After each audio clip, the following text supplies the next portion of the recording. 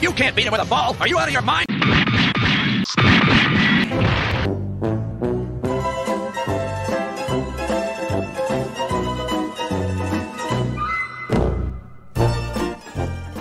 Now let's talk about balls.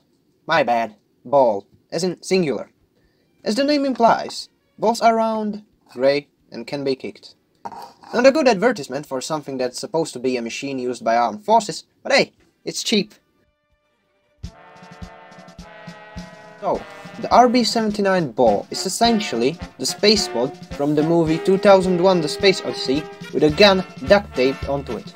It comes in a multitude of flavors, ranging from orange to sharp.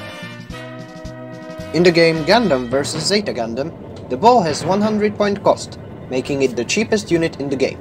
With armor that could be compared to wet cardboard, this unit can hardly withstand more than one attack and can be used only on space maps.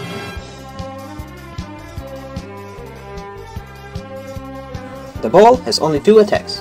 First one is the 180mm cannon, which deals decent damage and is quite slow.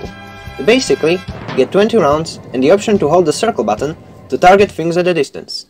The second one consists of punching using its small hands. The range and damage is pitiful, so you're better off trying to kill a tank using nothing but rolled up newspapers. The top tier strategy for this machine is not to use it. However, if you are a grade A masochist, you could technically make use of the cannon to support your more powerful ally. In a short summary, the ball is more of a joke unit than something you'd actually want to use. But I can imagine that ball-only couch co-op matches could be pretty fun. That said, thank you for watching, Shirtlad signing out.